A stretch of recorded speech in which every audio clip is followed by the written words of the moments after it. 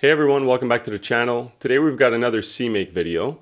We're going to be creating a library, but not just the simple target library that you may be used to if you've worked with CMake before, but we're actually going to go through the steps of configuring and exporting any scripts necessary so that other developers can easily find our library and link against it.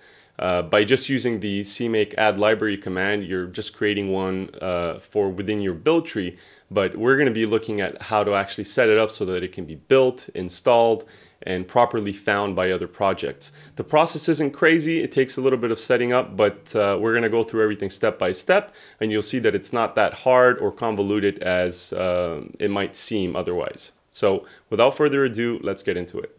The first thing that I want to quickly show is the actual code that we're going to be compiling. In this case, it's this one function here called doAmazing. It's declared inside of this header file here, and it's defined inside the CPP. This is obviously really basic. It's not really doing anything useful clearly, but this is going to be the actual library code that we're going to be compiling. Obviously, in your projects, you're going to have far more things, but the principles that I'm going to be showing today are going to apply regardless.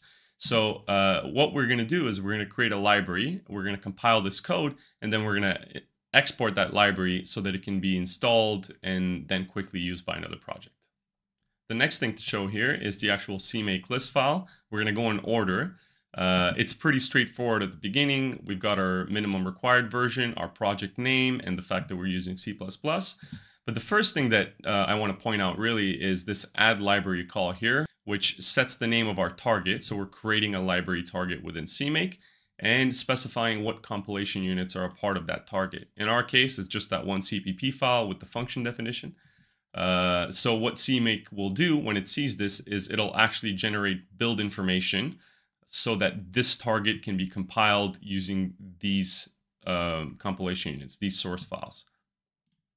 The next bit of code here is the set target properties, which takes the target that we just created, this library, just above here, and we're setting some properties so that CMake can export some compilation target information. In our case here, we're telling it that it needs to notify the compiler that we're using the C++20 standard. So what CMake is going to do when it generates the actual build, whether that's Make or a Visual Studio project or an Xcode, whatever the generator is that we're using, what CMake is going to do is it's going to export whatever flags need to be passed to our target to specify that we're using C++20 and that the actual standard is required. The next thing to note is this include here. So we've got the include GNU installers. So that's including a module into our CMake list file, which is simply just providing a bunch of variables that we're going to be using. So I'll explain this in a second. It's important to understand how target include directories works because we're using something called generator expressions to signal to CMake that depending on the context of which we're actually working with this library, whether we're building it or linking to it from an installed location, we need a different path for our includes. So in the case where we're building it, we're using the build interface, and we should have the current source directory as our include path. What that means is that the current CMake list file is the current source directory. In this case, that's just the root of the project. That gets added to the list of include paths when we're compiling our source files. Now, if we build and install our library, the structure of the files looks different. We have an include directory, which is where our public headers are added. And the way that looks is something like this. This is actually, I'm skipping ahead a little bit, but this is what that directory structure looks like once we actually install it on disk. And you'll see inside of the include directory, we have useful.h, which we've copied, and I'll show you how that happens further in. This is the public header that users of our library are supposed to be able to find and include into their project so they can actually call the functions and use the types that we're exposing with our library. That's why we're including the CMake install include directory here, which is coming from this module here, so that we can say, in the case where you're using the installed version, this should be the include path that's available to you. The next bit here is actually doing two things. One, it's actually configuring our target and the actual install paths that are going to be used when we actually end up installing it. And this is basically, again, using the standard install paths that were imported from this GNU installers include up here, this module. So these are all the standard, for example, the lib directory, the include directory, the bin directory. Anybody who's worked on a Unix-like system will probably be familiar with these paths. Like you might have /user local bin or lib or include, share, right? Like you have all of these standard Unix paths, which are actually what CMake prefers, and it likes to look into those types of paths when it's trying to find header files or lib files. So when we actually finish working on our library and we go to install it, this is what's going to tell CMake how to actually set up all those different files within our project so that they can be installed appropriately. The next thing we want to look at is this export very useful targets bit right here. What that's doing is it's taking this target that we've created up to this point and that we've configured with all of this information, and it's creating an export target that can be imported by another part of our project or another project altogether. And the way that this actually gets used is, if you look over here, is we're actually going to be exporting that export target. We're going to be installing that file, or rather that information, into this file, this very useful targets.cmake. And CMake, based on this namespace qualifier here, is actually going to prefix all of our targets with very useful : It's important to include the colons here because they're a convention that CMake uses to provide further diagnostics and information about that import target.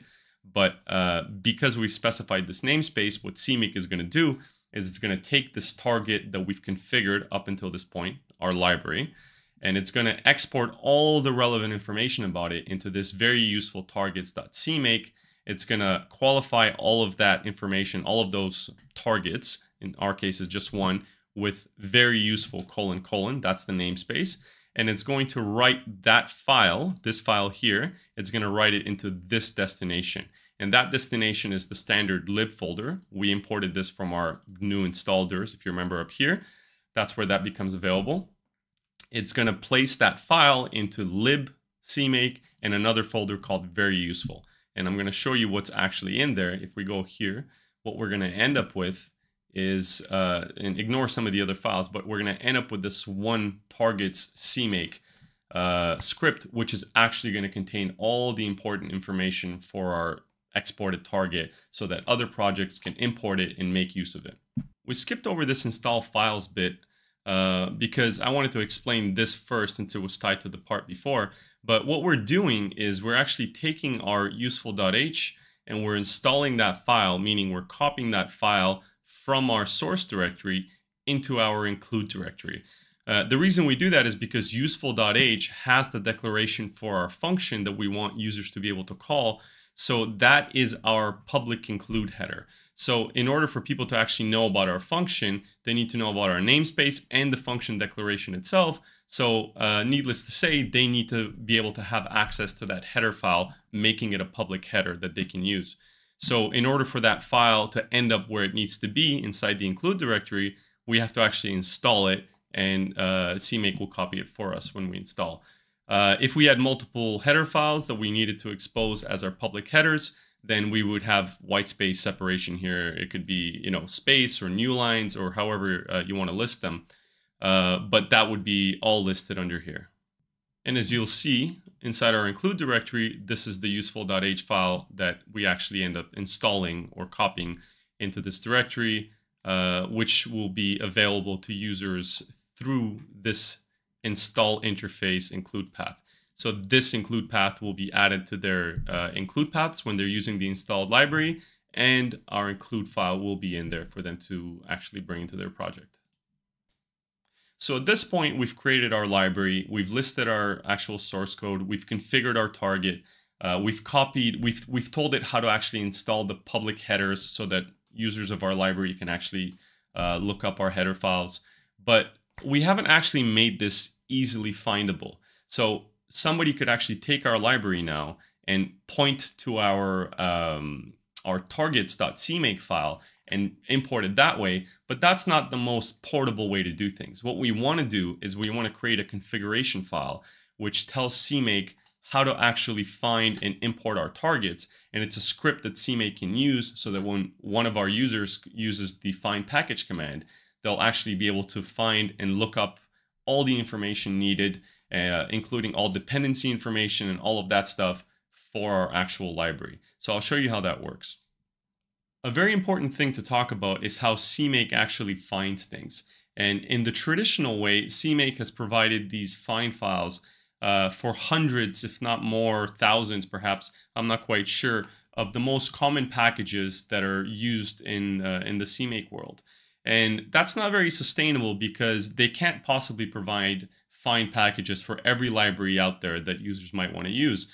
There's endless libraries on GitHub or other platforms that you might want to bring into your source code and use, or install on your system rather, and use. And CMake can't be expected to have a find script for all of those.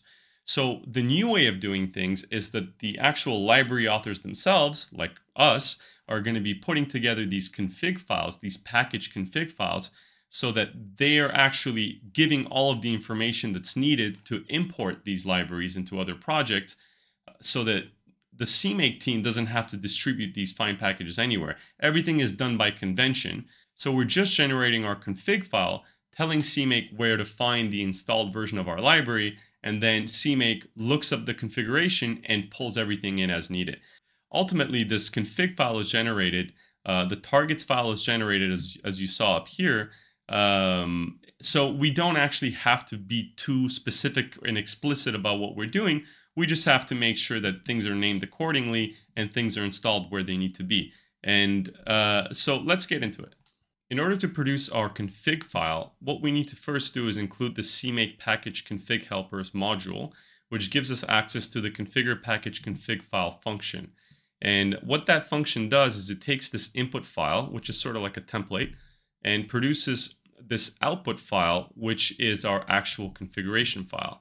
And here we're signaling where that file is going to be installed, which would end up being inside of lib, CMake, very useful. And then we have our config file here. You can ignore these for now, but this is the file that it'll end up producing. And if we take a look at it, if we take a look at the input first, we have this package init portion here, which is just something that CMake unpacks into some validation code that it wants at the beginning of packages. And we don't really need to go over that right now, but it just does some checking to make sure that things are the way they need to be in order for this package to actually get imported.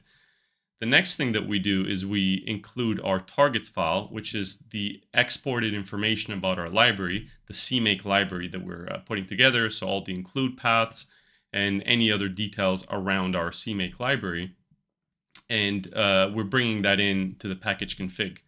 So after that, we have this check required components call, which if our library used components, if it was a bigger library that was split up into various components, this would make sure that the component that is being asked for by the users of our library actually exists within our library. Now, we're not actually doing any components for this library because it's just a small demo, but if we were making a larger library and we had components set up, then we would need to have something like this if we wanted to provide feedback to our users if they spelled something incorrectly or requesting a component that doesn't exist.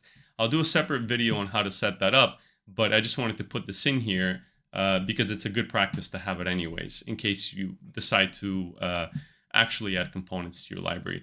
The find dependency portion here is something that we're going to visit later on in the video, but just so you understand why it's there, it's a way for us to signal to downstream projects that are trying to use our library, that a specific library is required for them to have as well.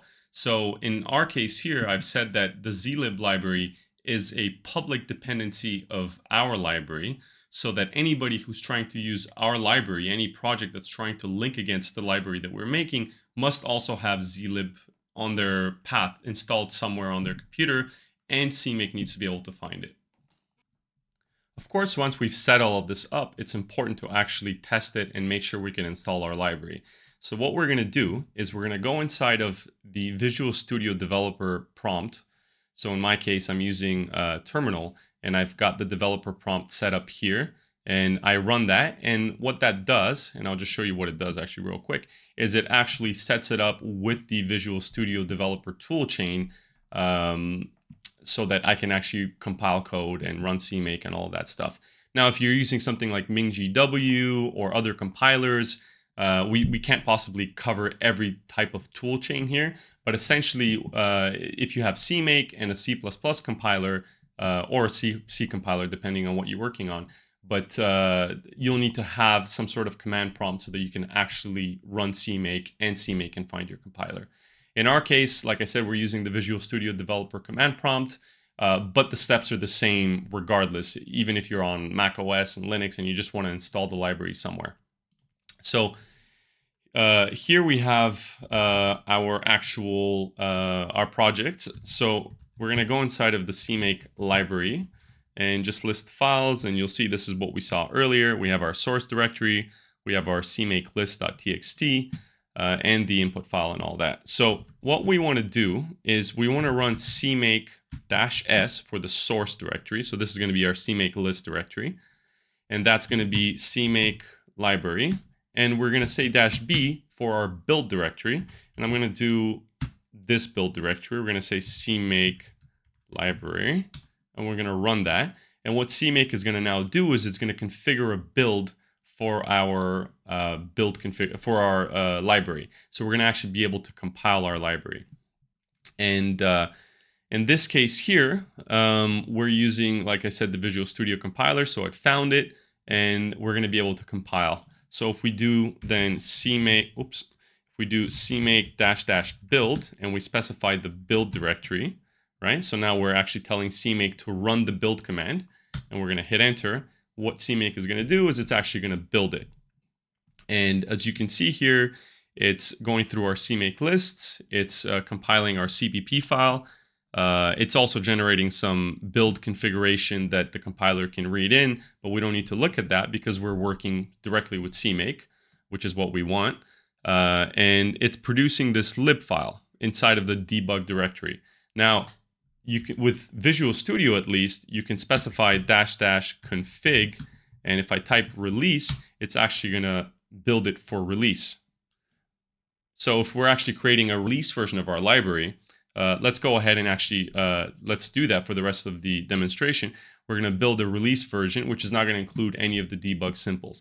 Now, this --config option here is only available for Visual Studio or the Visual C compiler, because with CMake traditionally, you have to actually configure your build differently. And I've done videos. You should take a look at the rest of my videos. I'll probably put one in the description of how to actually install libraries. And there's a lot more details on the various things. But essentially, you would have to set up, when you're configuring the build, you would have to set up whether it's a debug or release build. And then when you go to install it, it's going to install either the debug or release version.